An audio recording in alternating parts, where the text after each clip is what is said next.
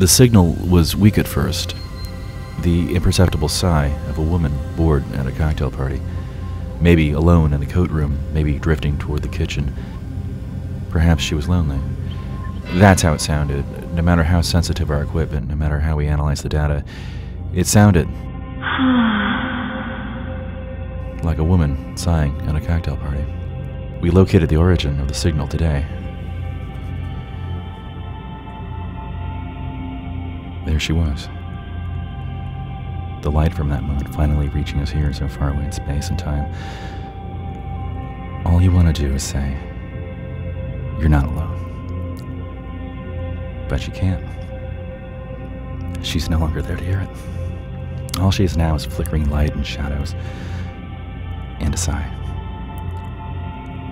A wistful breath that said more about her and us and our places in the universe than any words could ever contain.